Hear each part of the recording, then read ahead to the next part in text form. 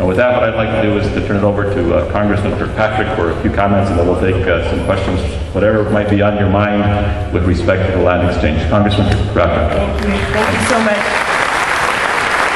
What an honor it is to be able to host the Secretary, and it means so much to us to have you here.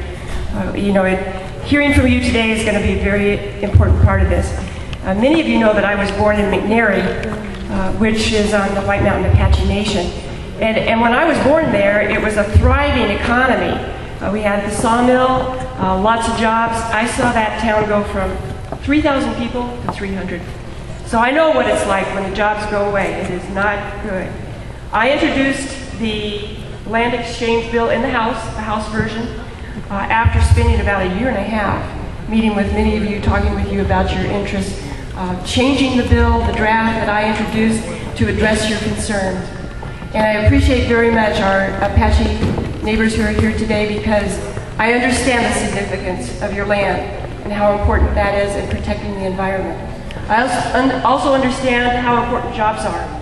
And the Copper Basin Jobs Project is something that we've got to have. We've got to have some hope and opportunity for our young people so that they can live in their communities.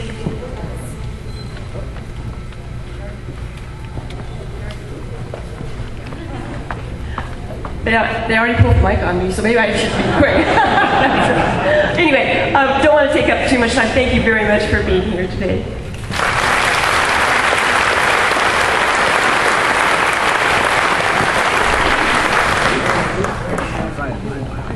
Listen to your comments. By the way, before we do, I do have a special guest, my son, Lance Corporal Jimmy McCain, United States Marine Corps.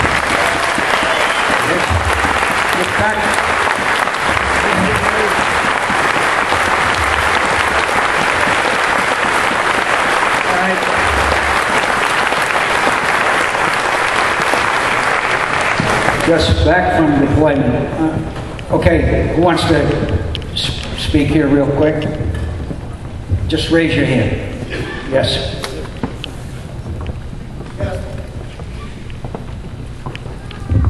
I was born here in Superior. My family tree goes back here in Superior with the Arnett's, the Guzmans, the Bernals, the Reeses, and they were pioneers before Superior when we had a little town of Pinal.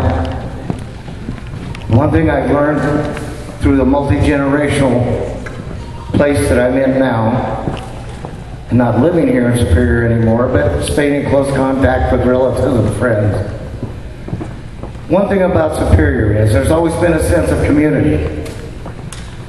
And Globe and Miami and people who knew each other and played ball together and all of that back and forth over the old days.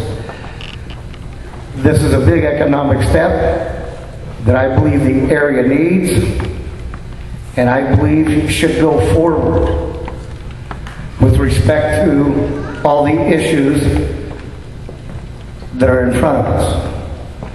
But being Mexican American and growing up, my dad always said one thing to us: you're a Mexican, not a Mexicant. And I'll tell you this, all the people of this area, for multi-generations, one thing they've done is they've worked out their problems, they've worked it with unity, and they've done the best and the greatest good for the greatest number, and that's where I see it. Also, Lance Corporal, I was a corpsman. You Marines take good care of us.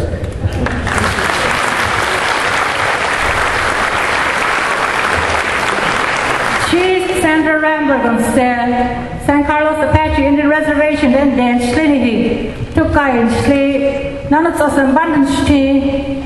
To Tara and Dejo, Zesco and Tan Lenny, Zaganasha, John Rope was here. I am from the family of the late John Rope. He was the first Apache scout. The first Apache Native American Indian to have the United States government put a flag on, placed on his casket when he was buried. That's the kind of prestigious family that we come from. And I brought elders here. I'd like to introduce them. Alicia May, who's 78 years old. Gladys Gibson, 77 years old.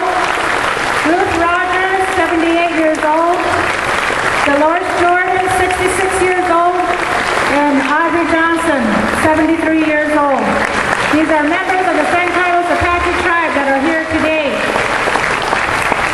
We just want to let you know, I was very insulted by the comment made by the mayor's dad when he said that when he came to United States, he threw away his chopsticks.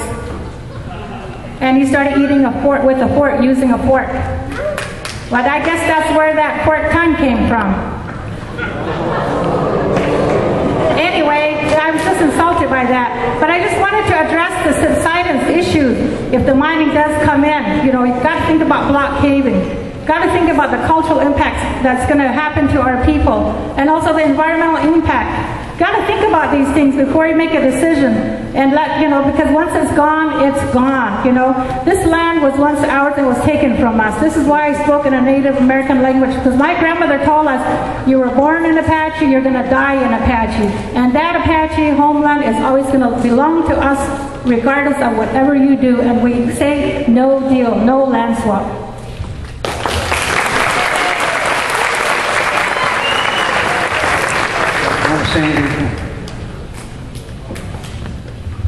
I'll comment on that in a few minutes. Let's take some other comments I want to hear. Thanks for serving, sir. I'm a vet, just like you are. And my name is Gene Porto. I came from Miami, Arizona, born 1939. My father came to this area when he was a little kid. 1922, born in New Mexico, in Mogollon, New Mexico. And we all need this mining. This is what drives the engine. Anybody that's against this project has got their head in the sand. We need jobs, jobs, jobs. I worked in the mine for 16 years. So we need them. Thank you very much. Okay, let's protect our country. My son's also in the military, been for 20 years. Thank you. Thank you. There's a Oak Flat supporter over here. Yes, ma'am. Hi, my name's Linda White, and I'm a native of Arizona. I need a job too, and I live in the city, but I'm not going to be a miner.